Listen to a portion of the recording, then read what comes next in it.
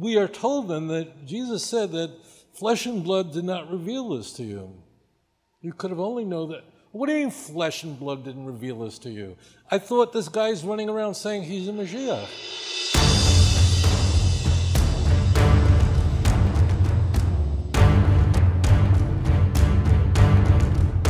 First, I want to acknowledge you. You, in my humble opinion, are a very enlightened, very, very educated scholar, and a true servant of God. You are sure serving your Jewish brothers and sisters in a way that needs to be done, especially in light of the Jews for Jesus movement and all of that, the hocus pocus that is going on for the last in the 1970s. And having said that, one other thing, I really watch YouTube just about every night before I go to bed. I watch some of your past talks and lectures. But the question is, what do you think, in your opinion, was the thing that the Jews, contemporary Jews, rejected Jesus? What was this? Because let's make an assumption. He never claimed he was God, okay? He would have been stoned. What sources would I use to know? What would I rely upon? What information would I access, tap into, to be able to assert what Jesus actually said about himself, what people believed about him? Did he ever claim to be the Messiah? Means you're asking me a question, and you're asking me, I assume, Tato, sweetheart, stay with me. I assume, first of all, thank you for your thoughtful statements of things that you said. It really touched my heart now and before.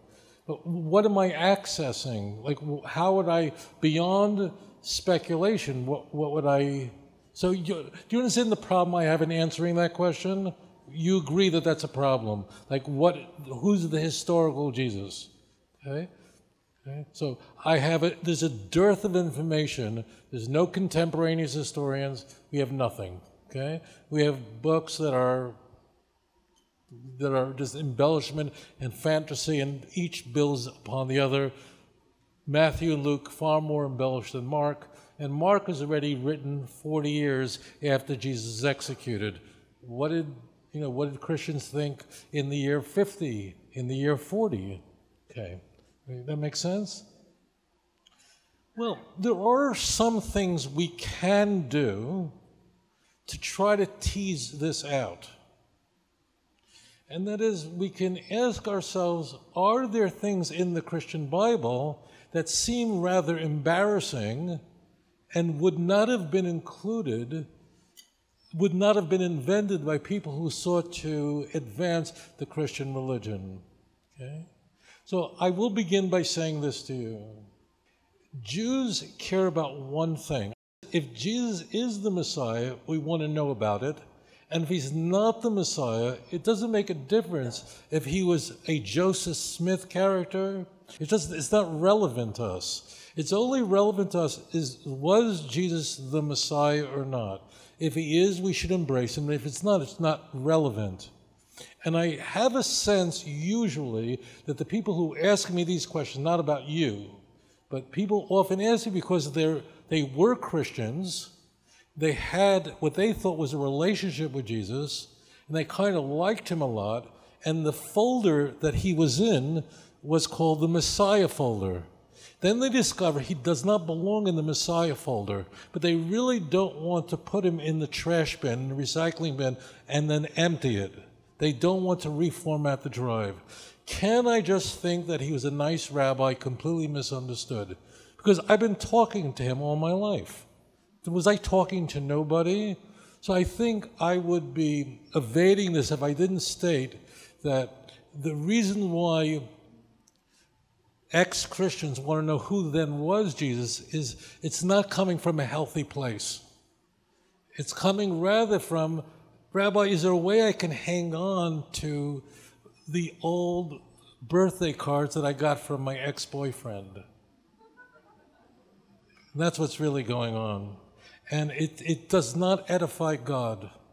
If any married person in this room, or person who ever hoped to be married, were ever to discover that your spouse kept birthday cards from his ex-girlfriend, you would be very disappointed, okay? That would really hurt you. I don't know if it would be grounds for divorce, possibly not. But it would really break your heart open. And that's what it does to Hashem. When a person seeks to understand an ungodly relationship, rather than just turn to Hashem and throw all your love into God, but rather wonder, you're laying there in bed with your wife and you're thinking in the back of your head, I wonder what my ex-girlfriend's doing right now. You don't want your wife to know that, but God knows your every thought. So I say this to you, that it is not a godly path to ask, well, who then was the real Jesus? Follow? It certainly is an area that's highly speculative.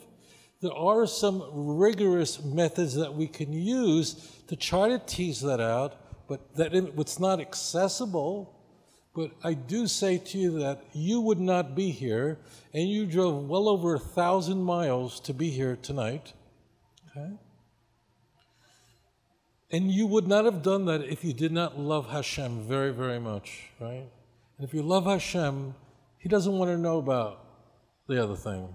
He forgives you, but He wants all of you now. No more of any other relationship, okay? So I will say to you that it's important to really erase it. You should not remember any gods. It should not be on your mouth. Lo yishama al picha. I don't even want to hear it on your mouth, the Torah says. It's one of the 613 commandments. Okay. Now that I made that whole speech, in Jewish tradition, Jesus never claimed to be the Messiah, and that claim was made for him. It's so obvious in the Christian Bible, because in the Christian Bible, which is there, all this was written so that you might believe.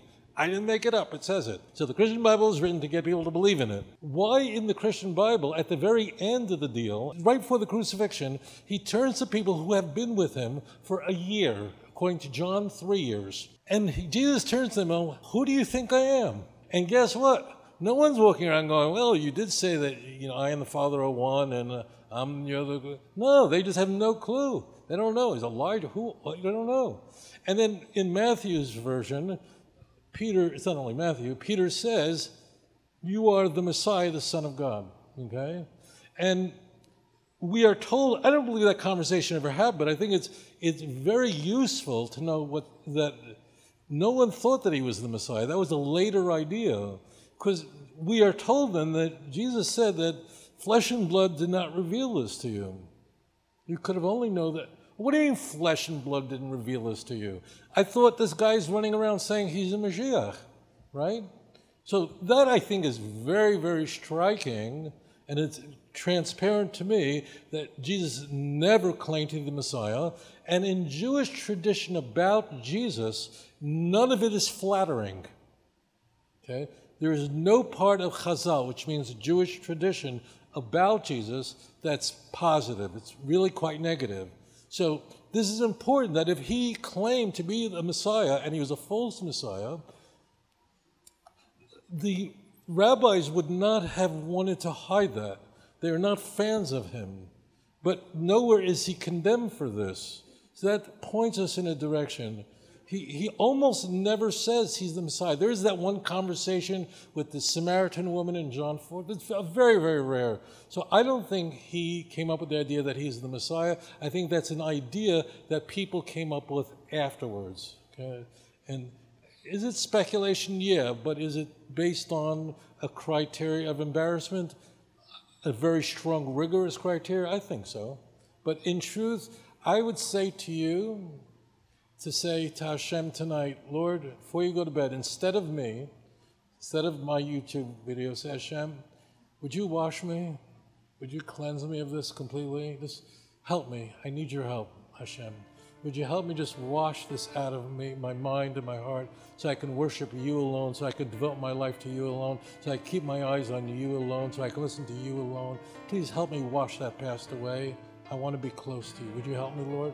Do that. Thank you for your question. אדון עולם אשר מלך בטרם כל